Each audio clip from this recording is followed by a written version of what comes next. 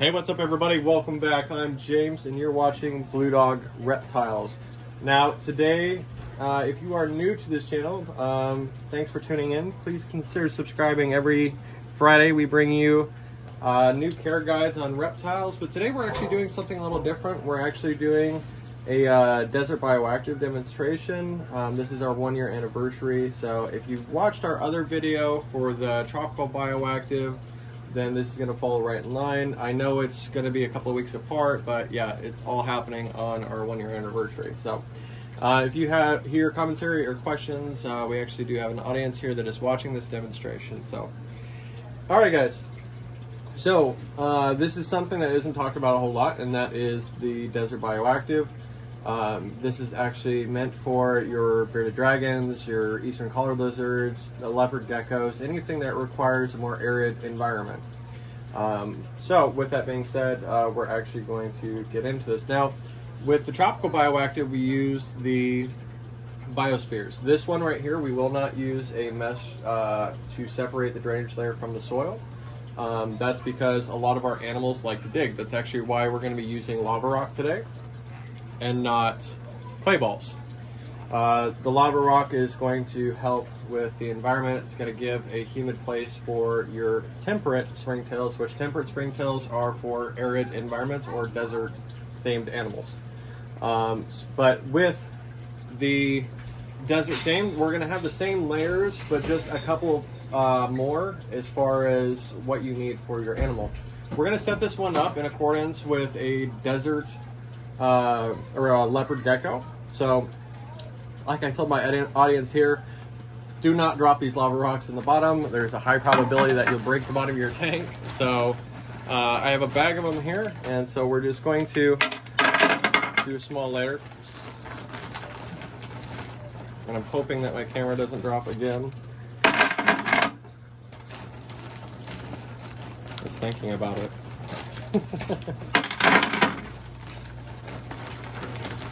Now, depending on, again, what type of desert environment you're doing, depends on how thick of a layer of lava rock you want to do.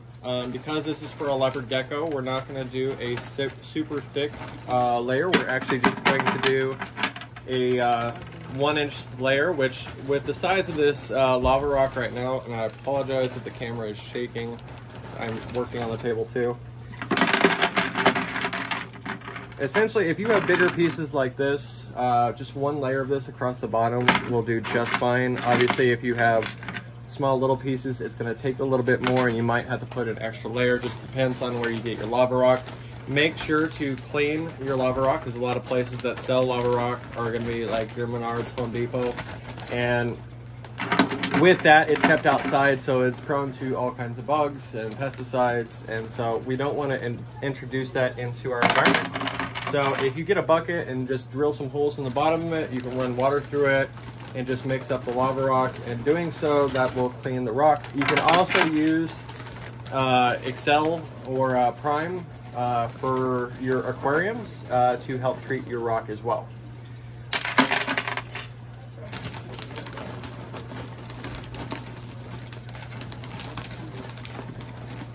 Ugh. I should have brought my other tripod for my camera, but it's one of the many things that I forgot this morning. So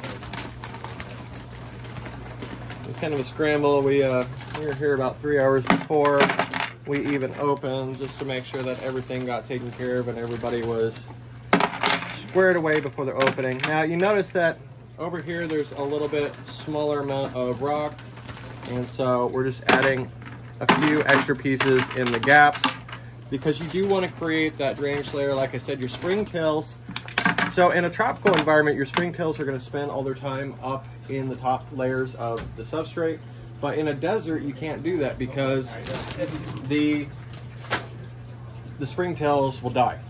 They can't tolerate that kind of heat, and that's why we have to create the lower levels to make that possible. So with that being said, we got the drainage layer right there.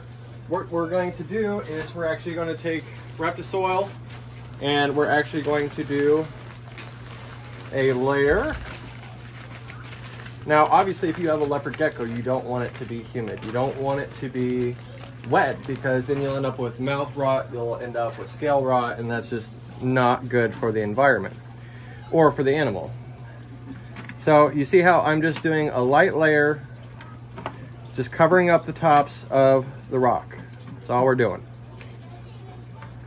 Okay, so then what we're gonna do is we're going to, and I know there's a lot of controversy on calcium sand, don't even get me started. Calcium sand is perfectly safe for animals. Do not go off of forums that are 10 years old. Go off of up-to-date ones. The difference in sands is you have calcium sand, and I'll actually show you a little bit here. So you see how fine this sand is? This is 1 millimeter thick. This is calcium sand. So if an animal ingests this, it's gonna pass it. There's other different types of sand, like walnut sand. Walnut sand is 4 millimeters thick. Walnut sand will kill an animal due to impaction because they can't pass it. So that's why we're using calcium sand. So what we're doing here is we're creating the mini layers. Now, obviously being a demonstration, I'm not going to add in, and we actually have a gentleman that wants to buy this setup when it's done, and he can actually add in the springtails and isopods after the fact. Normally, if I was setting this up for a customer, I would add in the springtails right now, but since it's going to be sitting for a week, I don't want to say I don't want to pay attention to the tank, but if it's just going to be sitting, I don't want that extra care on this tank. But it's very simple, because even with this layer of sand, your springtails, because their temperates are going to burrow down to where it's humid. But like I said, if we were adding in the temperate springtails right now, we would add them in before we put the sand, and then we would spray down and add our water level to the lower levels. Then we would start adding in our dry. Now, this isn't the top layer. All we're doing here is adding in enough. So think of it as just another layer. We're just adding in another layer, and I'm getting sand everywhere. We're just doing a nice thin coat over it. So when your animal digs, it has multiple layers to get to. That way it stays away from the lava rock on the bottom. Obviously with bearded dragons, you're gonna have a lot thicker substrate. Each layer is gonna be a lot more predominant. Like for a bearded dragon, you would have, each layer would be at least 2 inches thick. That's why when you have full grown beardies, they're gonna dig down, especially this time of year. So we have the third layer there. You can still see a little bit of soil through that. That's perfectly fine. All we're doing is creating the desert environment. We are keeping essentially the moisture trapped in the lower levels of this setup. But then you may ask, well, why am I about ready to put jungle mix? Jungle mix is a tropical soil. With that said, we are not just doing jungle mix. We are actually going to be mixing jungle mix with the sand, but we're not mixing it with, and typically you would do this outside of the tank and mix it all up. So for this 10-gallon tank, we're using an 8-quart bag, and you could use half of a bag of half 10-pound bag of calcium sand. Now I'm adding in extra because I want to create a burrow for this animal. So we have the soil in here. Make sure when you're creating this, you want this to dry out. So when you mix this outside of the tank in a bucket, let it sit for about 24 to 48 hours. That way outside the bag, that way it aerates, it dries out. Because if you put an animal in here right away, it's gonna be too humid and you're gonna have issues. So we're gonna take the sand,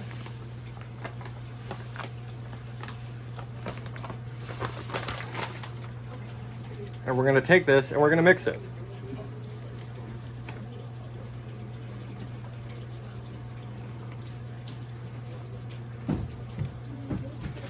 It should be a light gray is what you want your top layer to be. Bearded dragons especially, so bearded dragons have femoral pores, The reason why we do this top layer of sand and soil is because with bearded dragons and their morapores, which are right underneath their back legs, those need the grittiness of the substrate and the soil so that they can keep them shaved down. If they get too wet, or if they don't get shaved down due to the grittiness or the hardness, then they can actually get infected and cause a lot of health issues for animals. Leopard geckos don't have that issue, but so let's see if I can create this backwards, because the other one I created toward me. So what I'm going to do here is I'm actually going to set it up. Now we have pieces of driftwood, and because this gentleman is buying this, I'm actually going to take the tape off the driftwood. Now, just like in the tropical one, we are going to create a cavern somewhere where for this animal to feel safe, where it can get away from the heat, or if it was in the wild, it would be away from a predator.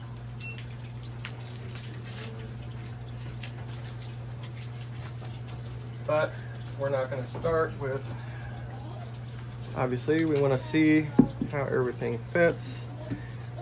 This is going to be a test run just like anything else. I think we're going to use this piece as an actual background piece.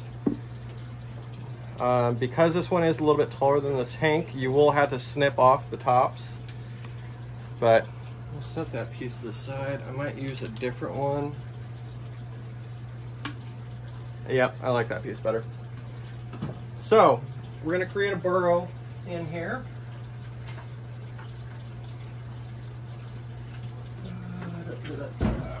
Again, but I'm going to do something different. So on this side here, actually we're going to move the soil all that way.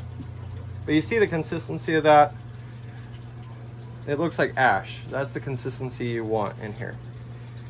So we're actually going to build a platform, and then we'll actually create the hide over here. I'm building this up so that the animal has a proper basking spot. So we're going to set that on the bottom there. We're going to fill in the void. And you're like, well, you'll never see that. Well, that's kind of the point. All right.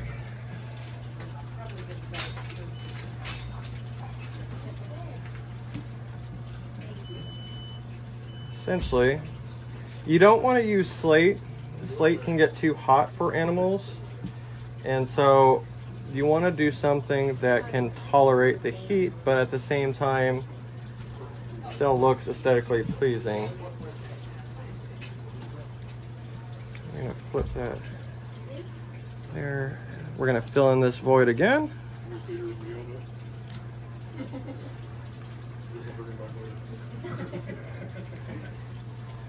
And I'm building this up because we're actually going to put a plant on top of this. We're actually going to open up this void, and once you spray this down initially, obviously this is a tank that you would want to let get established, so you want the plants to root in, you want everything to settle in, because as you're spraying it and getting it, and even with a desert, you still want to spray it for the first couple of weeks just to get that humidity under control on the very bottom. So we might do one. Yeah, I'll do one more piece. And then I have another piece, but we're actually going to break this one. Can you tell I've broken enough pieces? No. And like I said, the first time you spray this down, you're going to see all the edge work of all these different pieces. We're going to hold that. Yeah, maybe I should put.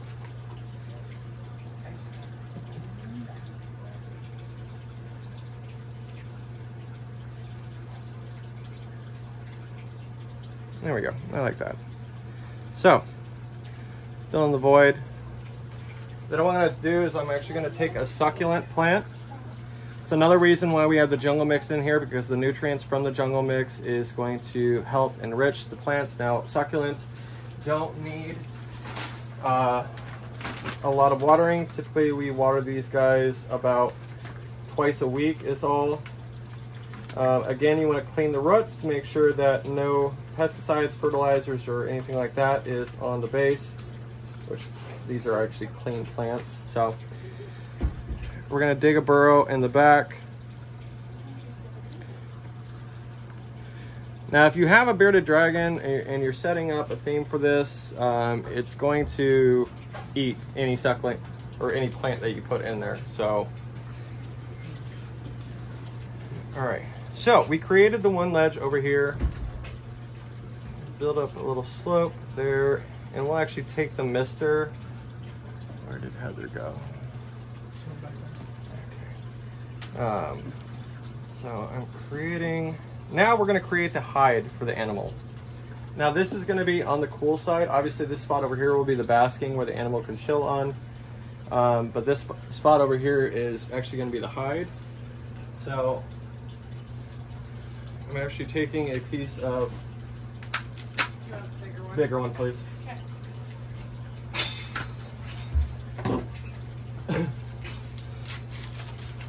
So, in doing this, so I'm using a flat piece of cork here. We're gonna dig that in.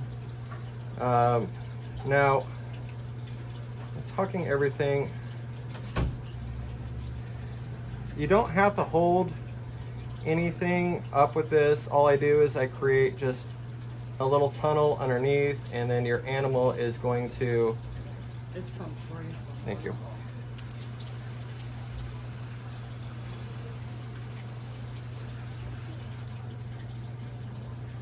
See if we can clean this up a little bit.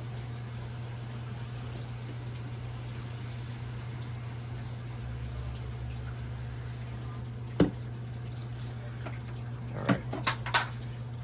So, I just created a little tunnel underneath that's going to give your leopard gecko a place to chill when it's too hot and they want to get away from it. Now, what I am going to do with this piece of spiderwood that I really, really dig, and it's actually going to work out perfectly. We're actually going to give the texture there. And then I'm actually going to open up this void a little bit in the middle so that it's kind of a plains or a flatter area for the leopard gecko if they want to get away from the heat and it's too hot up there.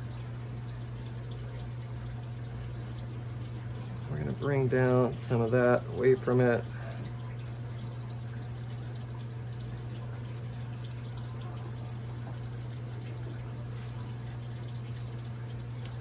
And then what I'm doing, why I'm building it up so much back here, now I'm going to dig it out again. We're actually going to take out another succulent here. We're going to clean off the roots. Maybe.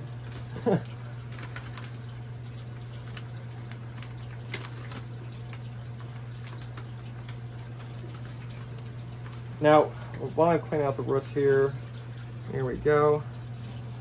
We're going to set that guy up on the top. Now, as the roots grow in, they're going to grow in around this piece of spiderwood. Biggest things is you want to keep, so as I just misted it down, I'm just trying to get the cork all cleaned up, and then we would soak it very heavily on the bottom. You can run it down the corner if you notice that the humidity or the water is fluctuating. You can add some, but the biggest thing is making sure that the top of this stays dry. You don't want the top of this to be wet because then you run into issues with mouth rot, with scale rot, especially in leopard geckos. You can also have AIs or respiratory infections, and that's just something that you don't want because you'll see it. And if you wonder what a respiratory infection, if your animal sits there and it looks like it's gasping for air, that's because its lungs are full of, I'm trying to keep this YouTube PG, there's liquid essentially in their lungs and they're having a hard time breathing. So that's why we want to keep this dry. But that's it, guys. Tell me what you guys think in the comments down below. If you guys enjoyed this video, please consider subscribing, and I will actually pull off my camera here so that maybe if my camera wants to cooperate with me.